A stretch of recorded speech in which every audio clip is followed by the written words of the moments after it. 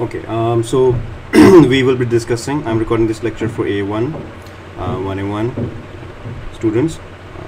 Okay, so let's start discussing Movie Maker. What I initially need to do is I need to import one of the file. I will import an MP4 file probably.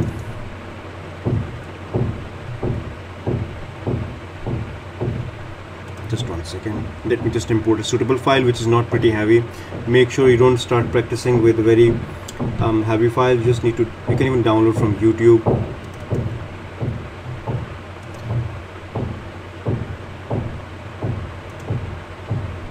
Okay, so here we go. I'll just choose a file which is probably 50 MB, not that heavy, and here we go. I'll click drag and drop. Frankly, it's a very easy software. Okay, it will just, if you look down over here, it will just take some time for it to import. Once this is done, you can see I can zoom in and zoom out the timeline. Okay, whatever you want. Now let's start with the very basic features. Okay, first of all, title. You have the title. You can add a title to your movie. Okay, obviously start. Okay, your title that you have, if you double click on this, can have a duration. You can set the duration from here, 3 seconds, 4 seconds, how long do you want it to go. You can change the background color of the title, whatever you may want it to be like. Okay, let it remain black, it's fine. You can change the font color from here, the font size from here, bold, italic, obviously just like the way you have it in other softwares. Okay, you can have the start time. You want this to start after how many seconds. You can even have that. Okay, and you can even have different effects for your title to have. Now these effects are basically what we're talking about. They're available in the software, and examiner will be using these names. This is why we prefer using this software. So scroll, swing, maybe these names are not there in Adobe Premiere. That's why I don't prefer using it for our examination. Okay. Then what you have is I'll just delete the title for a while, and we'll just talk about the next part. I'll go into video tools at the very top. Let's see if I come here. I want to do is that I want to start from here. If I want to start from here, remember, if I'm the video tools, I can click on set end point, or I can set the start point.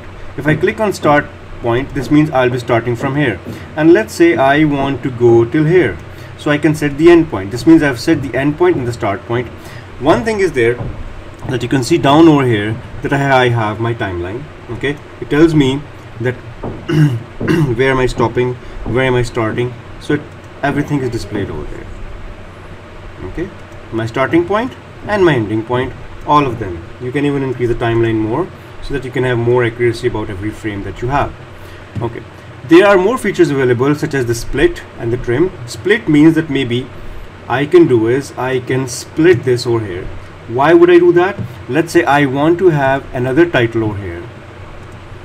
Okay, I can call this the second part, and initially I could come here and I can have another title over here saying that this is my first part. So I basically have is what? I have two different titles, and this is possible if I'm able to split it. Okay, and you can in fact have another title even after this as well. It's not that only one title is there. You can have as many titles as you want to. Okay, and you can even set, I repeat again, you can even set the duration of your title to how many seconds you want. Okay, now this was what split basically was. You also have trim. Trim is used, let's say if you want to trim, let me do it again. If I say save trim, it will basically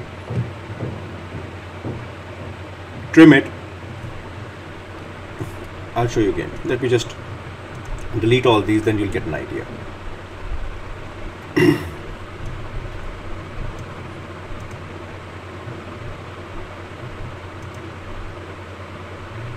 I want to start trimming from here, and I will want to trim till here. So I can define the starting and the ending point. That's another way I can trim my video. So you see, there are different ways through which I can split, trim, define the starting point, define the ending point, whatever you want to use.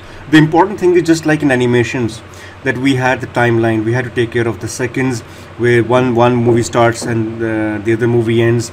Exactly in the same way, just like animations, we have to take care of this. That's one of the most important things. Frankly, there's nothing much in this software that I can talk about. Then we have is, if you click on the movie, you have the volume. You can even mute the volume. Just take it to 0, make it mute, and it's mute. Now what you can do is, you can add some other music. I can go into add music, and probably let me add over here is One Direction, or two Tones and I. And if I play it now, So I said to Angeline, I want right, got the point. Now I don't have any sound in my video, but I have this music file at the back end, right? And you have over here are some transition effects, which means if you're going from one particular part to the other part, you can have a transition, you can have different transition effects. You can place them wherever you may want to. Okay, right? If you have applied some caption over here,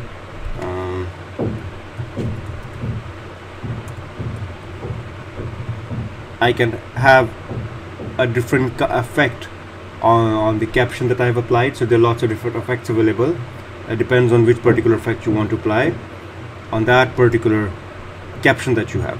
Remember, caption appears on the movie, title is separate. Credits, if we talk about credits obviously they go at the end. Okay, you can have your name over here, you can have your center number over here, you can have your candidate number. Examiner will tell you what to have. Obviously what will happen is, so that's how credits are being displayed. That's what credits are for. Okay, there we go. Project. Okay, initially when you open up your project, they will ask you that has to be 16 by 9 or 4 by 3. Majority nowadays 16 by 9 is used, so initially if they ask you, it's available over here. Okay, this is not generic, so frankly speaking, there aren't many tools over here that we need to explore. At the end they will ask you to save it, so go into save movie, recommended for this project, just click on that, and you will have over here an MP4 option. You can save it wherever you may want to and name it, right? So this is how you actually have to practice this. Okay, so splitting up and all that, this is all that we have. Now how are we going to practice this today? Because I don't want to discuss audio editing today.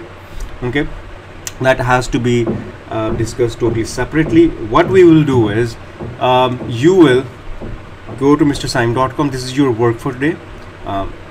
My class was just a brief class where I had to just discuss Movie Maker. There's more practice, just like we're doing in the lab. So you go to mrsyme.com, you will find activities of video editing and sound editing.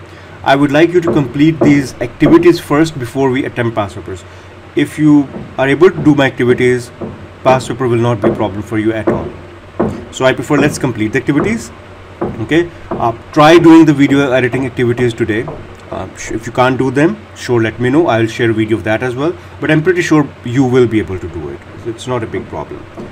Just hold on, let me show you where the activities are, and then I can continue. Oh, I just forgot to tell one thing.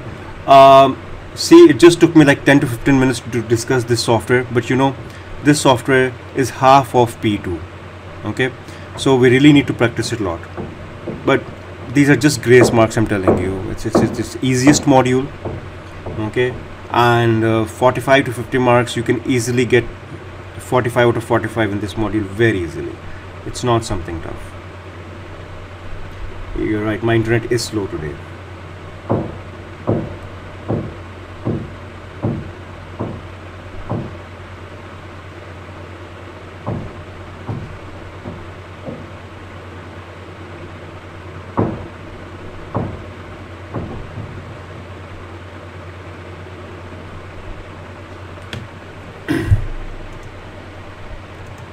So come into activities.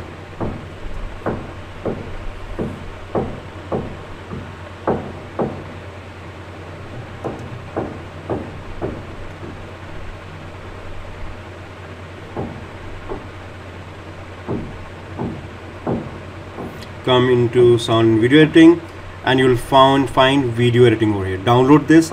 Within this you have activities, and you also have the sporting file over there. It's refreshing, so I've shown you the link. Download it and start doing it.